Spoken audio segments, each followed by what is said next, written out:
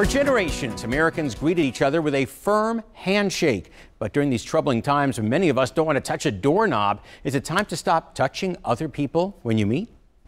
World leaders do it. Sports heroes do it. Handshakes are a part of our daily life. But coronavirus is starting to turn us into a no-touch society. Fist bumps versus shaking hands or not touching at all. If we touch, out comes the sanitizer. I just have Purell in my purse.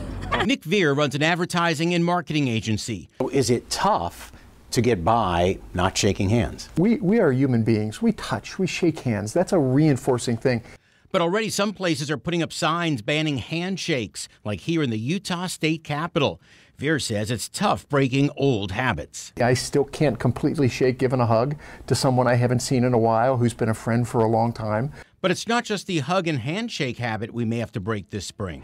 Just think of all the things you touched in the course of a day. Somebody hands you that morning cup of coffee, then maybe you stop by the mailbox, you touch that, then of course you head to work where you touch the same handle everyone else does. From door handles to elevator buttons to faucets, we're going to have to readjust routines for coronavirus. With my hand, my sleeves, and grab the door handle, so yeah. So Veer and I practiced a quick fist bump and realized it's going to take a while to feel comfortable.